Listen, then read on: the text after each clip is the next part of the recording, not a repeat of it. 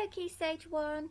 Today you're going to be writing up your instructions that you planned yesterday. So in your instructions you should be using a time conjunction. So for example, first, secondly, then, after.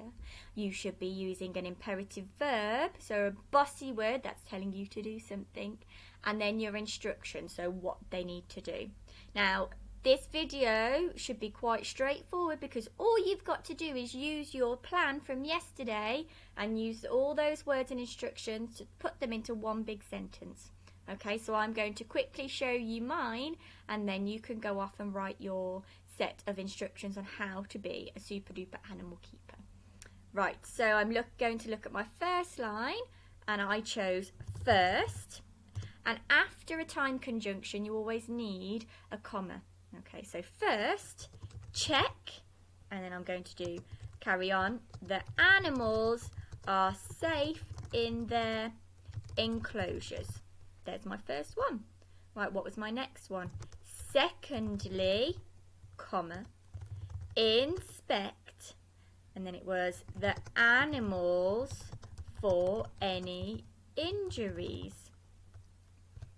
Okay, my next one, next, comma, clean and refill their water, full stop. After, oh, don't forget your capital letters, really important, and it was after chop their food up, so chop their food up. What's that up one next? Next, wash their sleeping and toilet areas. Nearly done. After that, play and train your animal. Full stop. Okay, what's the other one? Later, write notes about what your animal did in the day.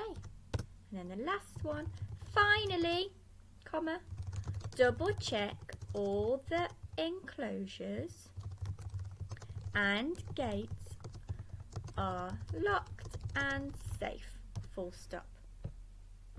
So there we go. I have written some instructions on how to be an animal keeper using my plan from yesterday. That's why it's important to make sure it's really nice and clear with your time conjunction, then your imperative verb, your bossy word, and then the instruction, because then it was really easy to put them into a clear sentence. So let's go through and read them. So first, check the animals are safe in their enclosures. Secondly, inspect the animals for any injuries. Next, clean and refill their water. After, chop their food up. Next, wash their sleeping and toilet areas. After that, play and train your animal. Later, write notes about what your animal did in the day. And finally, double check all the enclosures and gates are locked and safe. There we go, some instructions on how to be an animal keeper. Now look forward to reading all your excellent instructions. Make sure you take a photo and send it to your teacher so we can see your work. Well done.